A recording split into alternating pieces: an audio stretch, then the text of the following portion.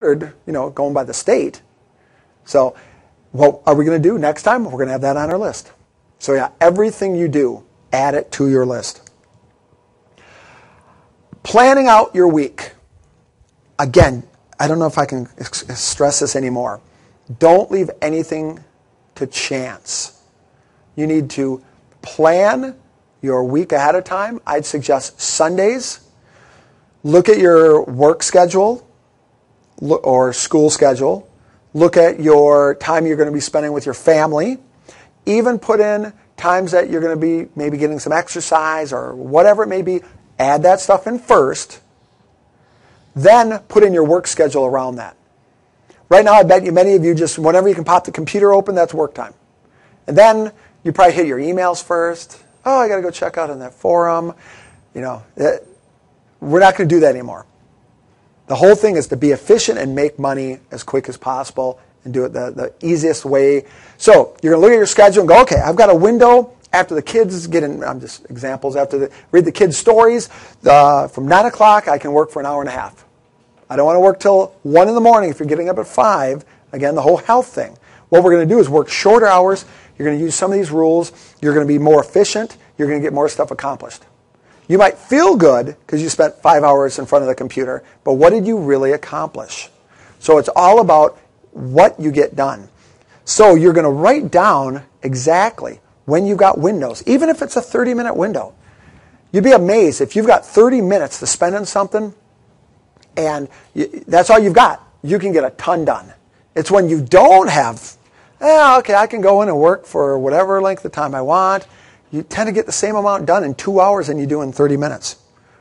So write that down every single week. Know exactly the time periods, the breaks, when you can get this done. And then you're also going to write down the exact jobs that you do. So you create your schedule on Sunday.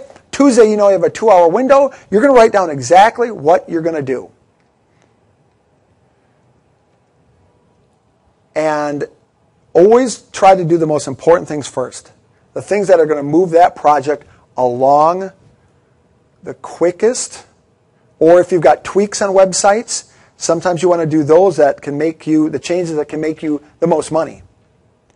There's still changes that I can make on websites that I've had for a couple years, and I will show you examples later, that I still have not changed because whatever reason, I don't know, but it could make me, I don't even know, easily another $1,000 a month, something really simple. But now we've got it on that board, so we're prioritizing it. It is on there after this launch. We're going to be attacking all those little changes. But for whatever reason, because we never wrote it down, we prioritized it, we never thought about the impact it would have on the business, it just never got done. Well, we're going to change that. Yeah, it's stupid for something that might take me an hour not to be doing. 1 hour might make me $1,000 a month. So you need to be worrying about that. The most important thing, but also the fastest. Education is not considered work.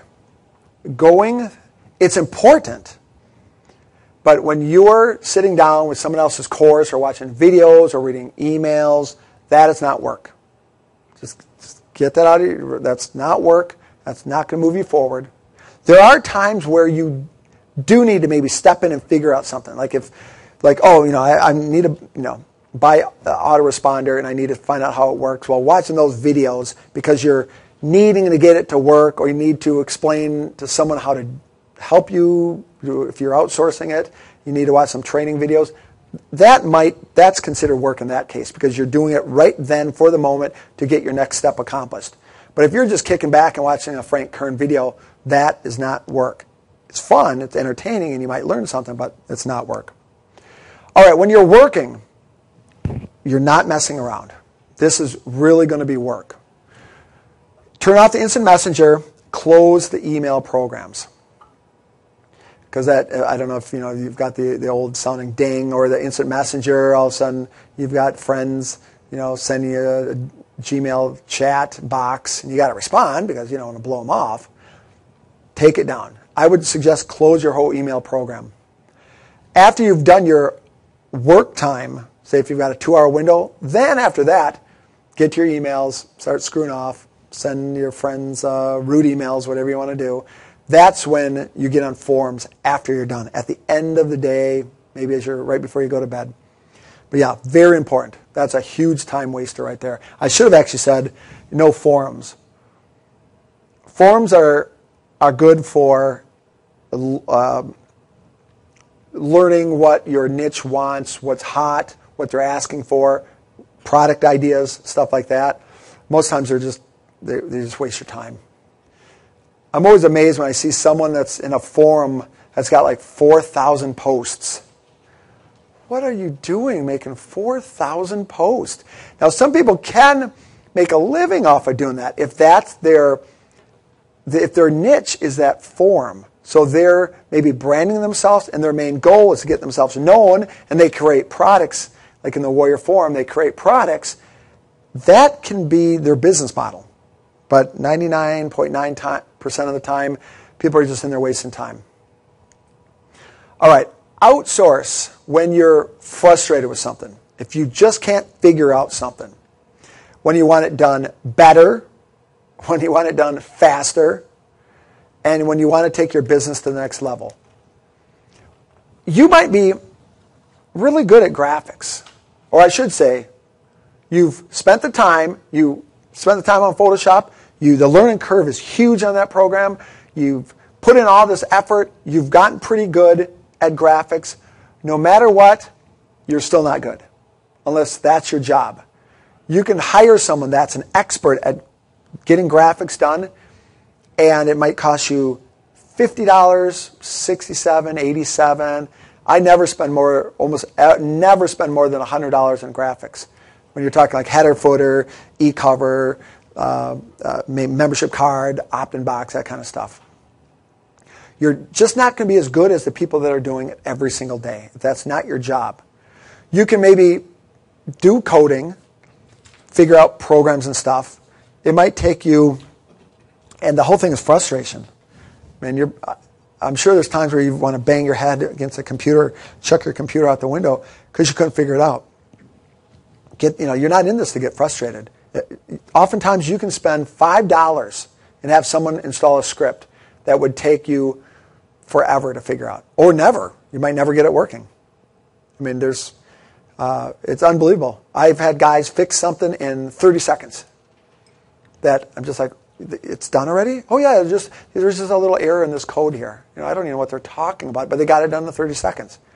So we're going to be going through outsourcing and where you can get people and how to get them and all that stuff. But for now, trust me, that is, if you want to take your business to that next level, when you're up to making thousands a month and you want to make tens of thousands a month, you're going to need to outsource. You've got a limited amount of time. Even if you go full-time into internet marketing, it's still going to limit your time. You're not going to be able to get to that next level until you outsource. All right, put down your credit card. Only buy a new product when you need it that day. So I'm sure a bunch of you have programs like, oh yeah, I'm going to need it eventually. I'll need an autoresponder. But it just sits there. I even did that with Infusionsoft. That's a high-end software product. It's shopping cart, autoresponder. It's huge. I loved everything it could do. I bought it. It cost $5,000 and then $300 a month. I think I went 18 months before I started using it. So do the math there.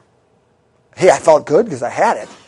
But I wasn't ready to use it that day on that site.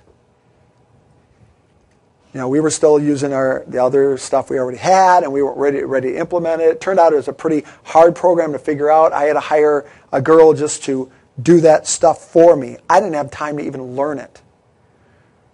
So I wasn't ready to use it. If I had been ready to use it, then I would have hired that girl and got it going right away. So same thing with any product. If you don't need it, if there's some cool tool to do keyword research, well, if you're not doing keyword research that day, don't get it. You might miss out on, they're jumping the price $20 or even doubling it. You might miss out on some deals, but ultimately, how many of you have things sitting in your computer that you've bought that you've never read, never used? I'm sure a ton of you. I have too. Yeah. People aren't raising their hand. You can see them just shake. The shame. Yeah, myself included. I have a ton of products. Or when I go to use it, I find out, oh man, that was on the computer my laptop that died a year ago. I don't even have it anymore. And I'm not organized enough to keep track of codes and how to go about getting it again. So yeah, I bought products twice just because when I did get to a chance of needing it, I couldn't find it. So no more of that. And yeah, only buy new ones if you're replacing the ones you're currently using. Like when Camtasia came out with an upgrade, that's something I bought because I was using it. And I can't think of any other products that are upgrades that I use. Yeah, most times you buy it once and it's good. It's rare that you need something new. I'm sure if you're a graphic artist, new Photoshop comes out after a while, you're going to need to upgrade. But you don't have to maybe do it every time. But pretty much, if you've got enough education and you know what you need to do it. Worry about that. Don't buy any more products. And also graph out what you've already purchased for educational products. Prioritize that. Put that on the list as, okay, which of these products will move my business, when I learn it, will move my business quicker, faster, next level, make more money. Don't be reading. It's easy to read an ebook and not, I got something done that I paid for. But maybe that's not the best thing to be learning. Maybe some of these other courses are better. So even prioritize what you're learning for education. All right, some advertising rules to always follow. Never buy advertising you can't track. If you don't know if something's making you sales, do not buy it.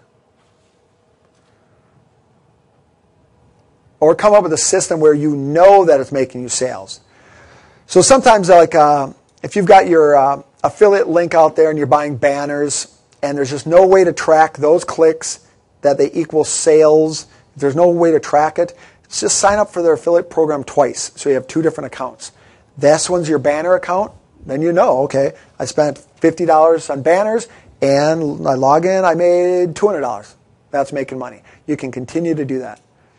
Then if you use the other ones in emails or your blog links, again, if you can't track it, then that would be in the second account, and you know, okay, sending out in emails or putting in my blog, I'm making money, I can continue doing that. Even free advertising, you need to be able to track that. If you're pumping out articles, run those through some type of redirect URL where you can track it to sales. You might be paying people to write all these articles, or you're doing them yourself and you're uploading them, and time is money. So even if it's free, you want to be able to track everything. So just always remember that. Anything you do, and it can be really simple tracking. You don't need to know earnings per click and all that stuff. To start with, if you spend $1, did you make $2? Dumb it down that simple. You don't have to worry about all the other, the return on investment. I mean, that's good to know. If you spend $100 and you make $500, well, you can be dumping more money into that than spend $100 and make $200. But for now, if you make money, that's what you want to be able to know. All right, rip people off. The whole thing about copying and modeling. That's what I mean by that. So I want you taking screenshots during these big launches. They're sales letters. I had mentioned earlier that I will receive a ton of products for free because they want me to check it out and then promote it. When it comes launch day, well, actually, I take that back. Don't do it on launch day. What I do is I will buy the product, and I will go through and I will copy the sales pages. And it can be as simple as copy and paste into a Word doc. Or you can do screen captures. You can even do a video. Turn on your video, Camtasia video. What's the other one? Jing. That's from this TechSmith company too that makes Camtasia. It's free. You can look up Jing Project, it might be called. I don't know the URL. I'll just put in Jing Project. But it's a free screen capture.